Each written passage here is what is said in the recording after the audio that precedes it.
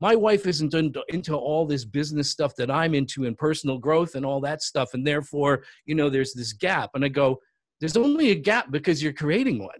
So for this episode, we're going to be speaking with Les Evans. He's going to give us some great tips on unanticipated problems in our relationships. Also, he's going to speak on the importance of patience and forgiveness. So I hope you love this episode. I love talking with Les. Lots more episodes to come. There is always things that may or may not be a deal breaker that you would not have been able to suss out early in the beginning, for example.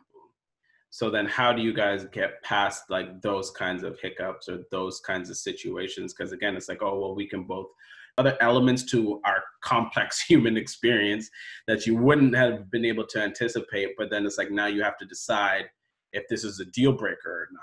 So how did you guys kind of traverse that? And if you would have any examples that you might be able to share?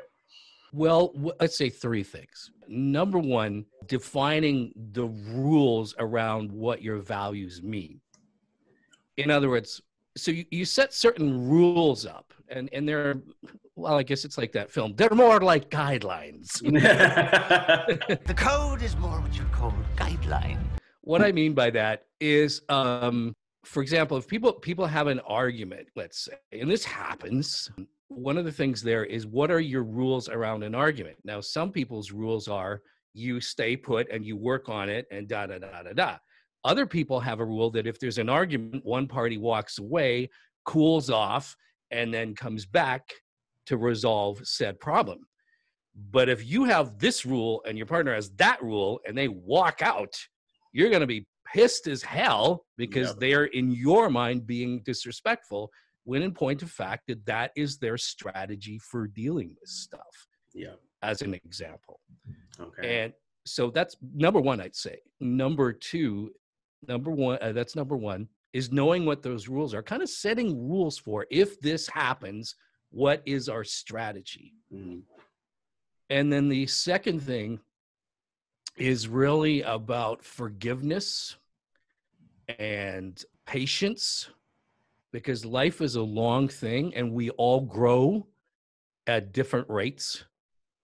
And this kind of leads into point number three, is you don't have to do everything together and you don't have to be at the same level or pace, et cetera, et cetera. You can live with somebody and have them be at a totally different pace and level, so to speak. Like if we're talking, like I was reading, example, tons of business books. I study like crazy because that's my interest. My wife's interests are very different. She loves gardening and decorating and all those things, and she's amazing at it. And I have a great appreciation of it. But sometimes as a business coach, I've had many people come to me and say, well, my wife isn't into all this business stuff that I'm into and personal growth and all that stuff. And therefore, there's this gap. And I go, there's only a gap because you're creating one. And just because one person is in the public eye doesn't mean the other person has to be necessarily. They're independent things. And the beauty of that is when you have your own interests, you come back together, you are fulfilled, your partner is fulfilled, and then you go, and this is where the compatibility comes in. And that's what creates the spark where you can still be in love with your partner after years. Because it really is true, when you go through these things together, that really deepens the intimacy.